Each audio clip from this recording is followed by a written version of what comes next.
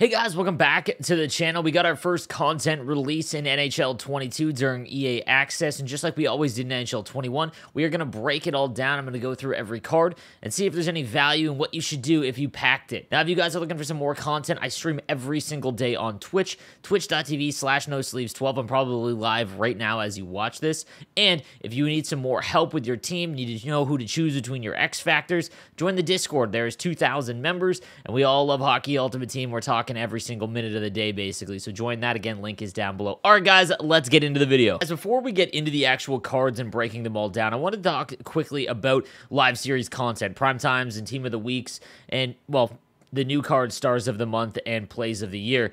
I want to talk about how they will impact the market and early on just my thoughts on them going into the year, because with the new X Factor system, it drastically changes the value on these cards, and I really don't think anyone knows, including myself, how it's going to shake out until EA either changes something, and if this is how it is going to stay, then it definitely lessens their value, and I'll explain why in just a minute. We'll break down all of the Team of the Week cards, but we'll start first with just Alexander Barkov. You see that he got an 86 overall Team of the Week card, which is awesome. Obviously, Alexander Barkov is a really fun card to use.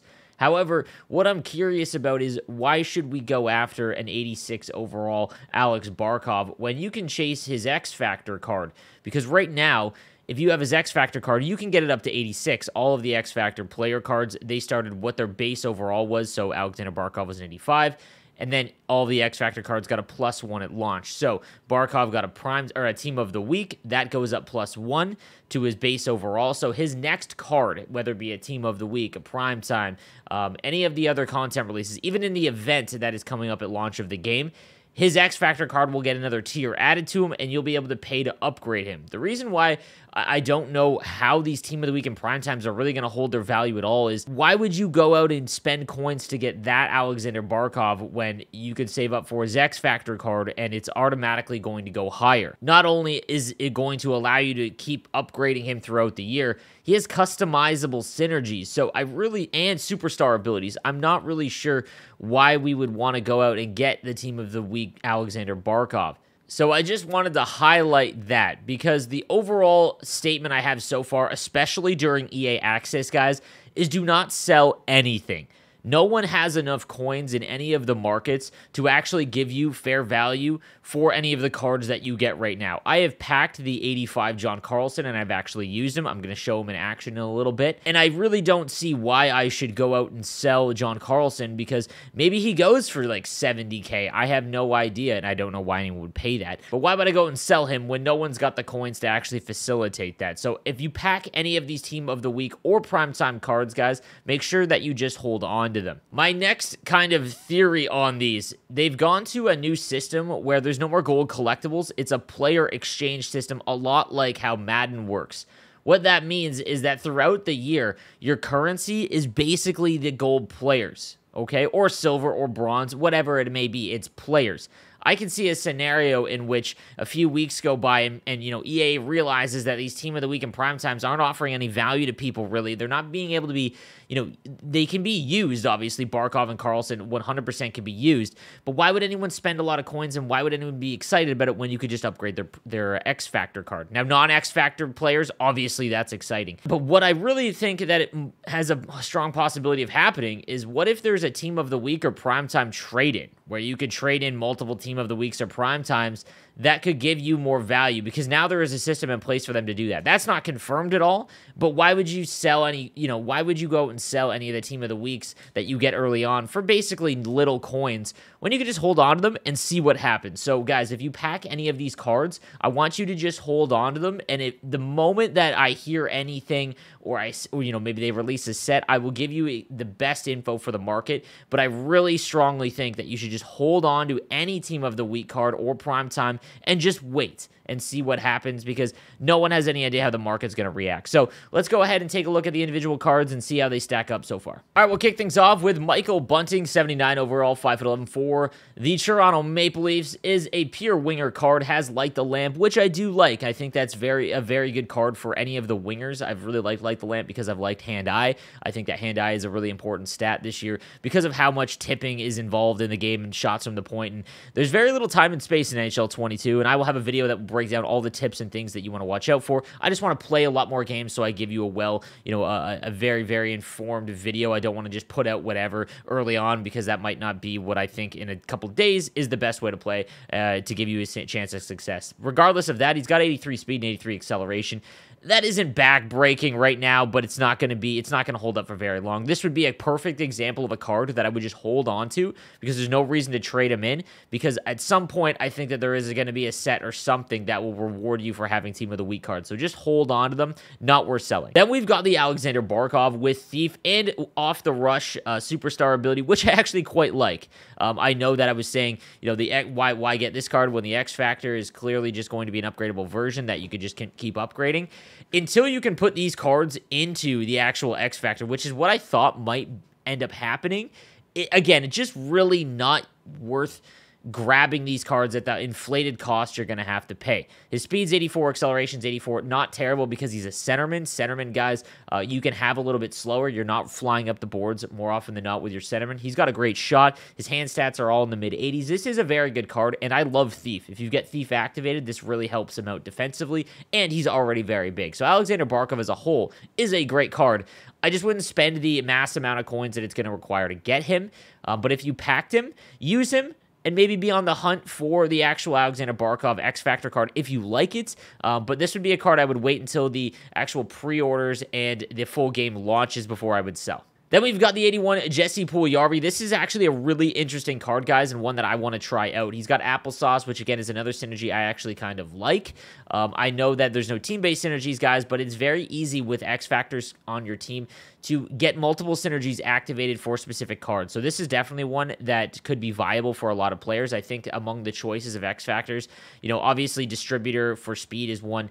Then I like Thief, and then I like Applesauce, as well as Light the Lamp and Fly the Zone, obviously. So those are just a few. There's a lot more, but I'll get into a synergy video later on. 86 speed, 86 acceleration at 6'4" is nasty. That is going to allow you to protect the puck and fly down the boards pretty well against a lot of base card teams. Depends on how much this card is going for, but I really, really do enjoy it. If you packed him, I would actually try him out for a little while, because I think that his combined size and speed is actually pretty sick. So be on the lookout for this Jesse Puljujarvi. I'm going to see if I can't try him out and let you guys know. We've got the 83 overall Jamie Benn, 6'2" with Spark. Speed's at 84 and acceleration 84. Agility is 81, as is his deking. He is going to feel really stiff. Mid-80s shooting. Just an okay card all around, not bad. Spark, there's a lot of synergies out there. Spark is a very good one, though. I just think that there's more important ones early on. But if you activate it, it would help him out a little bit. But I think it's his agility that really lets him down. So this would be a pass. Again, a card I wouldn't go out and buy. I wouldn't buy, any of these unless they're really cheap. But I wouldn't really want to put this one on my team. 81 Christian Dvorak with Heart and Soul, 85 speed, 85 acceleration, 83 agility, low shooting, and his face-offs all right. Defensive awareness and stick checking, though, is pretty weak for a centerman.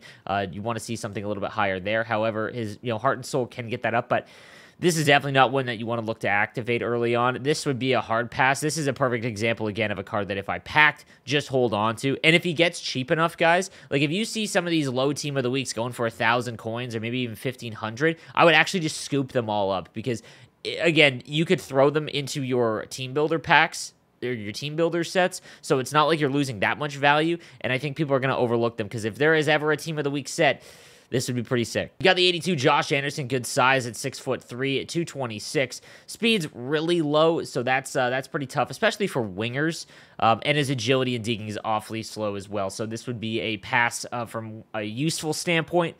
But again, just a hold if you pack them. 80 Jansen Arkins with Workhorse. If you got Workhorse activated, he's not terrible with his acceleration up at 85. But as a winger card, if you have shooting accuracy in the 70s, I'm not putting him in my lineup. So hard pass on the Jansen Arkins. Michael Backlund with Thief. I actually used this card a little bit. I liked his defensive abilities once you actually got him up and used Thief. Face-offs at 85, stick checking 91, and defensive awareness at 89, and speed at 85, acceleration 85 as well. This is a sneaky low 80 overall card that you could get away with with using for sure early on. Alex Formenton, this is a nice card if you could get him on the cheap. A lot of people are going to see that overall and just kind of abandon him.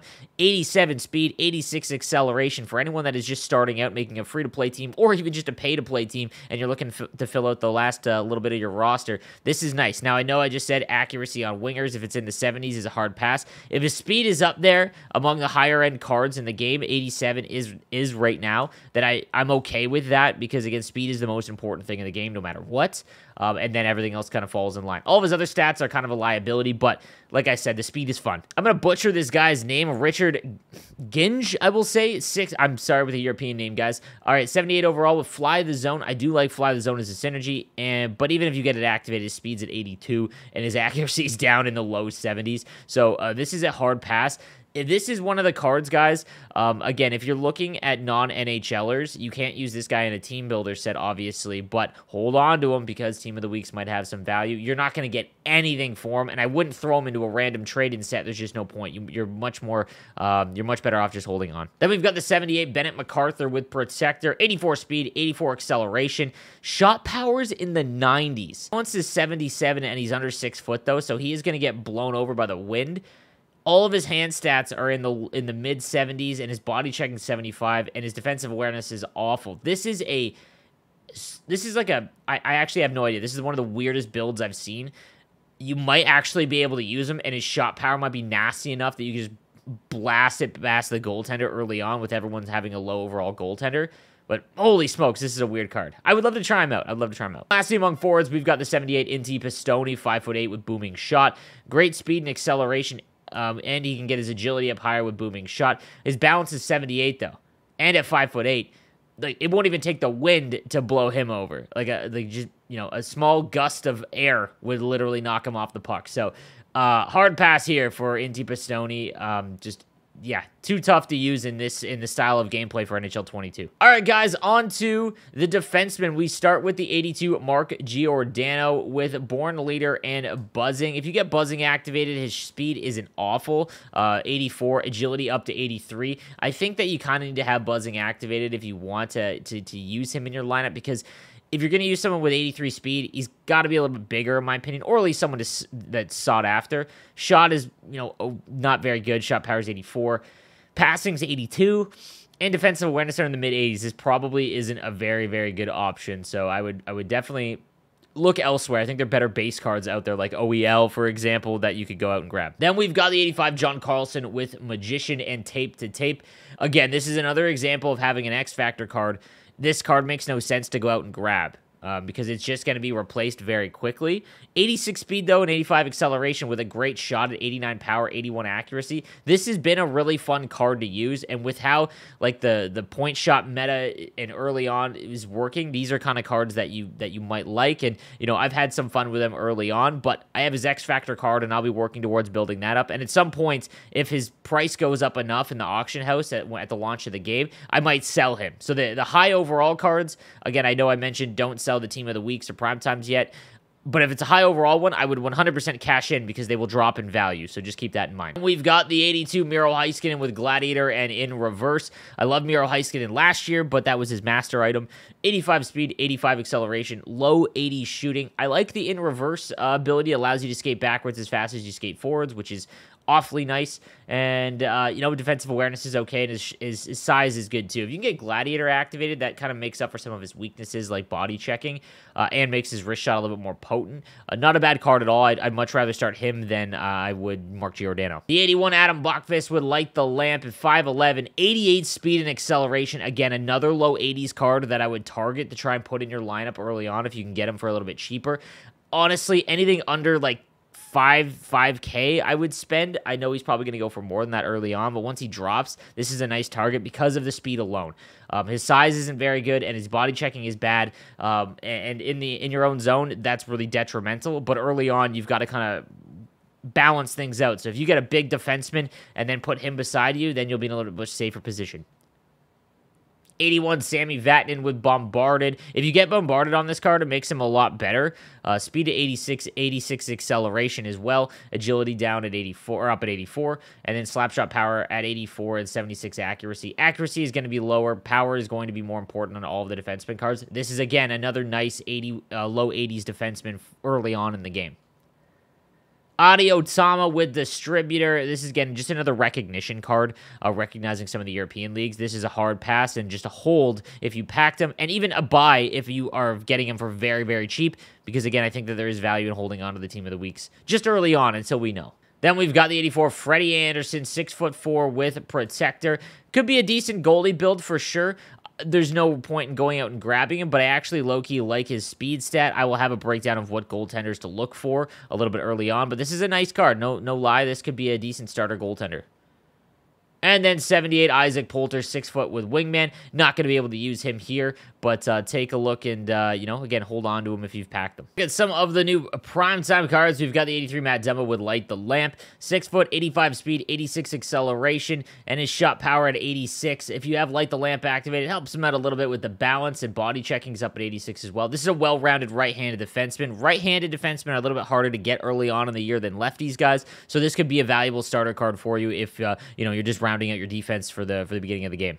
And then we've got the big one, the primetime 86 Steven Stamkos with Protector and the 1T Superstar ability. So again, another perfect example. I don't know why I would go out and try and get this card. 90 speed, 91 acceleration, 90 agility, and then 90 shooting. This is a phenomenal card. I just don't know why I would invest a ton of coins, because it's going to cost a lot to get him. He's still a phenomenal card, when his X Factor card allows him to upgrade throughout the year, obviously at a cost, but I don't really see it yet. We're going to have to wait and see what the prices settle in at. The market is going to dictate itself, and we'll have to wait and see how people react to these. I don't know if there's any on the auction house right now. We'll go and take a look. There is one, 200K. There's no way that I'm spending 200K when there's an X Factor version of Stamkos that for around that cost is going to give me more customization options on the synergies and the better superstar and as zone ability. So hard pass on that, but if you packed him, you could definitely use him. I'm not saying that. If he sells for like 150 and above, I'm 1000% selling him, but that's for the high-end cards, guys. But again, I think that prime times are the same situation. Just hold on to them, see what happens. So guys, let me know what you think in the comment section down below. I'm curious to think what your thoughts are on the market and how these prime times and team of the week cards are really going to factor into the overall. Here's just a quick overview of my team so far. I've had some decent pack luck with the X Factor McDavid. Got him up to 88. I'm just now investing the really high cost to actually get him to his final form, which is 725,000 coins. That's just a lot early on. Eichel, I have really enjoyed. Same with Draisaitl. I packed his base card and his X Factor. That's why I got him up. We've got Kucherov and Crosby. Braden Point, I haven't really enjoyed as much as I thought I would, even with wheels activated. We've got Barzal, who flies, and then we've got the Evgeny Malkin, Taylor Hall, Matthews, Pavelski, and then Marner. On defense, John Carlson, Hughes, Hjalmarsson team builder, Eric Carlson, Justin Falk, and Bryce Salvador team builder. And then in net, I'm using Carey Price. So let me know what you guys think in the comment section down below. And if you have any thoughts about how the market is going to play out with these new prime times and team of the week, guys. Thank you for watching. Please subscribe for the most up-to-date NHL content, and I will see you later on.